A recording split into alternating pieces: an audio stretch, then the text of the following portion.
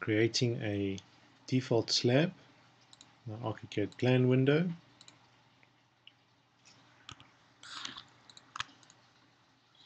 Giving it some kind of contours. I'm viewing that in my 3D window now. Trace up a set of walls and then place a roof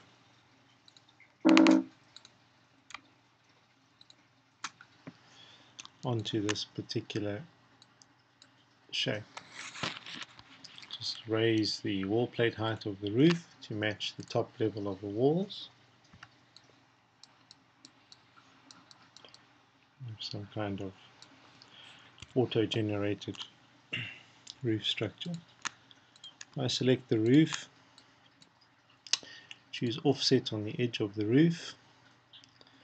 I'm now working from my user origin point. The distance is 0.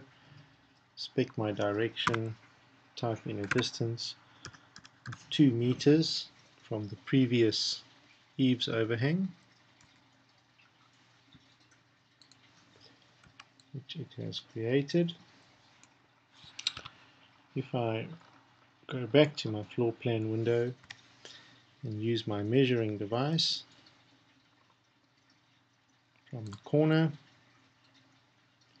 back to the previous eaves overhang, which is on the 45-degree miter, you will note that it is still 2 meters,